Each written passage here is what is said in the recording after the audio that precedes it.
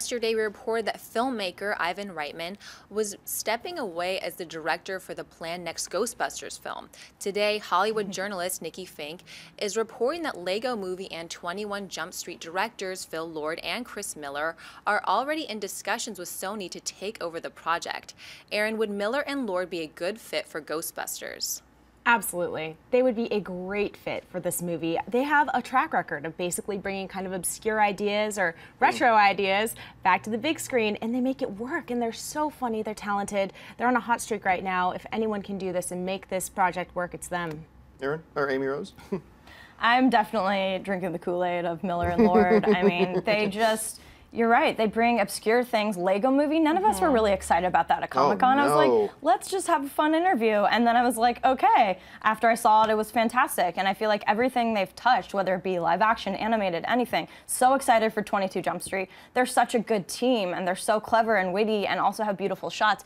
But Ghostbusters 3, without Ivan Reitman, without Harold, without Bill Murray, I don't want to see it. I just don't think it's going to bring back the magic. I'd rather them reboot it and do something fresh and start the franchise over, because all these very important elements are not going to be Ghostbusters 3 to me. So while they are a good fit, I'd rather them not do Ghostbusters 3 at this point. I doubt they're going to call it Ghostbusters 3, but at the same time, we talked on the show the other day that I would much rather they just reboot this thing and just call it a reboot, a proper reboot, and all that kind of stuff. But moving ahead, Lord, Miller, absolutely. For anything, really. Absolutely. I mean, and look at what they've done so far. Whether you're talking about Cloudy with a Chance of Meatballs, then something like an R-rated comedy to 21 Jump Street, and they do something as purely delightful as the Lego Movie. This is just a really, really good fit. But I do want to suggest a couple other guys that I think could do a pretty decent job on a Ghostbusters as well. Jake Kasdan, who directed the Walk Hard, the Dewey Cox story. He also directs a lot of New Girl, and he also worked on the original and the upcoming sequel, Bad Teacher.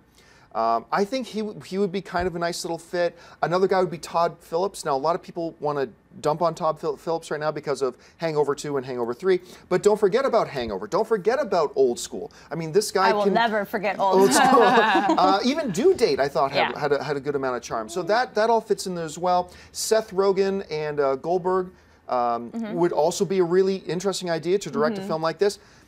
But if I had to choose, if I was whispering in Amy Pascal's ear over at Sony about who should maybe direct this, I love Lord and Miller. Yeah. That's great. To me, the most poetic and perfect guy would be Jason Reitman. Oh, yeah. Ivan Reitman's son, that. whether you're looking at films like Up in the Air, which is fantastic, Thank You for Smoking, Juno.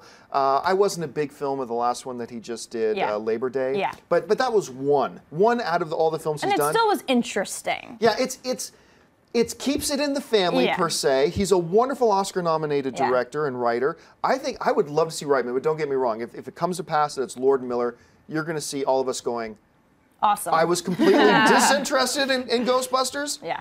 And now suddenly I have a bit of interest in Ghostbusters. That's what adding these two guys would do. So it would be a pretty good move on Sony's part. If you like this video, be sure to give it a thumbs up, and don't forget to subscribe to AMC Movie News on YouTube.